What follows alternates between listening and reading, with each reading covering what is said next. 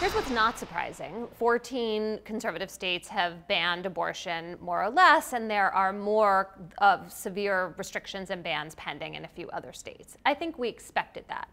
What has been surprising have been the ballot initiatives that have uniformly so far protected abortion rights in the 6 states where they have been up for a vote, including in Kansas. A very conservative state, very red state. Exactly, Yeah. and Montana and Michigan, famously purple state. And Kentucky, actually also another red state. So I think what we're seeing here is that when abortion is put to voters directly, one issue they can concentrate on, they are more interested in protecting abortion rights than I think a lot of people on the right and the left expected. Is this because these individual referenda were overly restrictive compared to, what Roe versus Wade originally was protecting?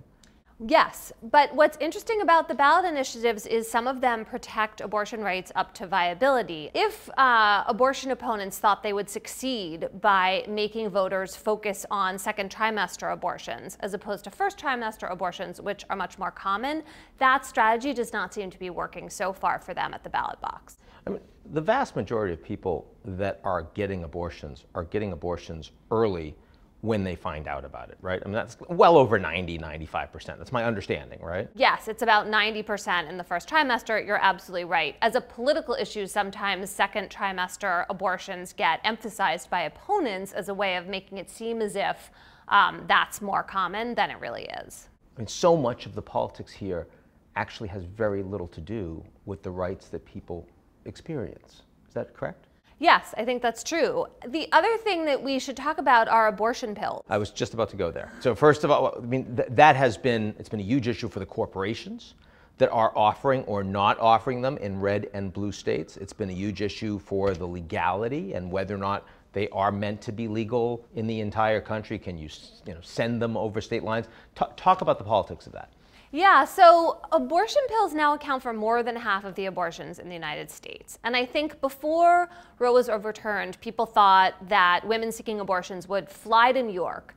It turns out that while they're willing to drive quite far distances, people who are struggling to get abortions, people of color, people without a lot of money, people who need to line up childcare, take time off their jobs, women in those positions are more interested in staying home to have abortions that they manage themselves than I think a lot of clinics and pro-choice organizations expected.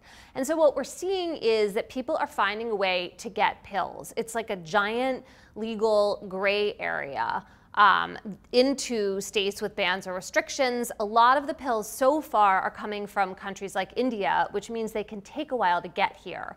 But there's an increasing effort on the part of blue states to pass shield laws that try to protect abortion providers in their states. So a doctor in New York who prescribes pills across state lines into a state like Texas, that is going to raise a lot of unanswered legal questions going forward. But it's an important potential avenue of access. Are there potential legal repercussions for a doctor in a state where it is legal to provide abortion pills, providing them to someone who clearly is in a state where that would be illegal?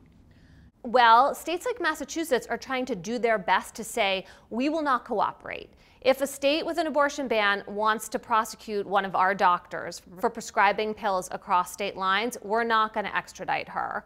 We're not going to let you use our court system to go after her medical license or to sue her.